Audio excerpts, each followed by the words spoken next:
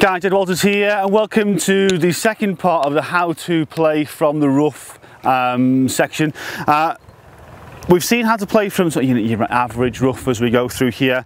Now we've missed the fairway and we've really missed it in some really sort of thick and wispy grass as we go through. So looking at the lie, we can see sort of how deep, how buried that is there, how difficult it is as we come through. You know, there's plenty of grass, but there's also plenty of wispy grass here that's going to potentially entangle around the shaft and the hosel. That can affect what the club face is going to do, potentially turn the face a little bit toe over, take some loft away, you know, and make it difficult for us to get the ball just out and back in play. That's the crucial bit from this lie, is get your golf ball back in play. We don't want to be heroic, we just want to get it back in play. There's two options that we can use for this, and I'm going to take you through both. First one, I mean, we look at the lie, I've got my lob wedge 58 degrees to get it back in play.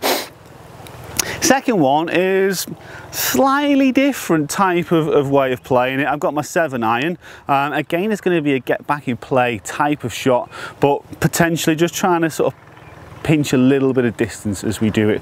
This shot's back into the wind as well, so it can be a little bit more difficult. I'm going to put my 7-iron down for a second. And let's go through our setup position here so that we can get this thing out. We just want to make sure, because of how deep it is, I'm going to open the face a fraction. I did mention the potential for opening the face a little bit in the previous video on the average lie. I am going to tweak it open a fraction, and I'm going to play the ball a tiny little bit further back in my stance. I'm going to again continue to press down on this lead leg. I want my pressure sort of 70% in this lead side, because we're going to really focus again on hinging those wrists up, cocking the wrists really sharply so that we can get a real steep angle of attack, get some shaft lean and really pop this ball out and forward, getting it back in play. We don't want to try and get too much out of it because the lie is not great. We just want to get it back in play so our next shot is just as simple and as straightforward as we can make it. It's all about getting out of the way. So fraction turn the face, only a little bit, as you can see. If I start from there, I've only turned it a fraction, not a lot. So pressure forward.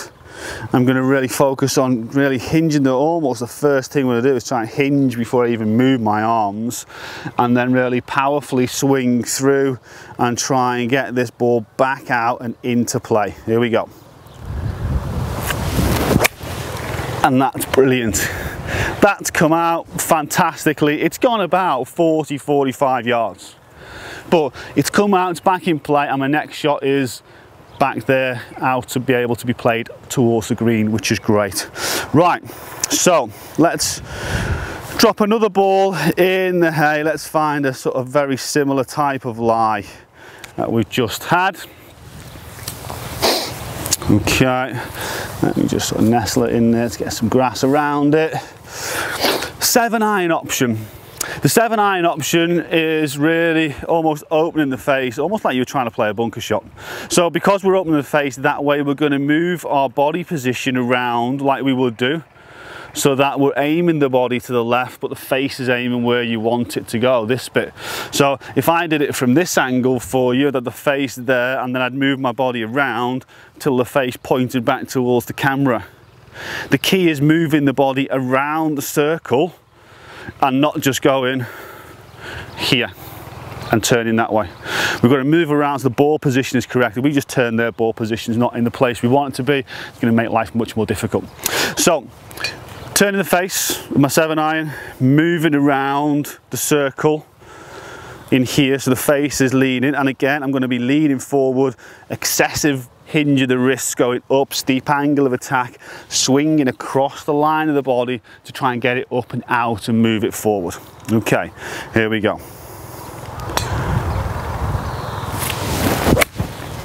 Brilliant. And that one has gone about 90 yards. So I've doubled the distance from that really difficult lie. I've made my next shot a little bit easier than I would do with the sand wedge. But it's having the two options to play, being brave enough to say, okay, well, you couldn't get 3-iron and open the club face because you're still not going to have enough loft to go through it. So it's having a look at the situation and saying, okay, can I get 7-iron, open the club face, play it like a bunker shot, so the club holds this way, and that stops more of the club face getting turned over as we go through the shot, holding the face so the ball comes out and forward to give us a much better, much easier next shot towards the green.